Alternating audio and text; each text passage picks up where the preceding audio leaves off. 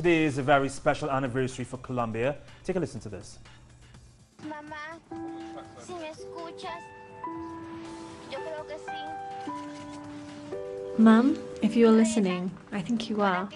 Pray so that I can walk and these people help me. Mummy, we love you. Daddy, brother and me. Goodbye, Mother.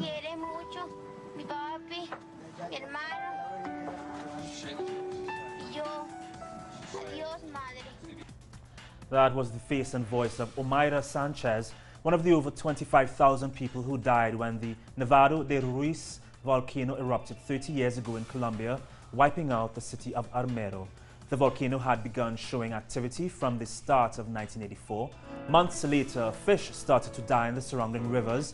On November 13, 1985, the Nevado de Ruiz finally erupted. Even though experts had warned the government to take action months before, no one expected that the mudslide would wipe out the entire town. The images of the rescue mission shocked the world.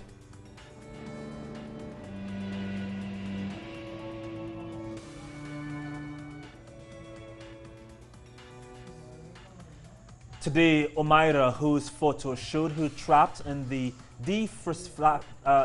debris flashed around the world 30 years ago, is remembered at a small sanctuary on the spot where she died. Rescuers spent 3 long days trying to save her, but they failed. She was 13 years of age.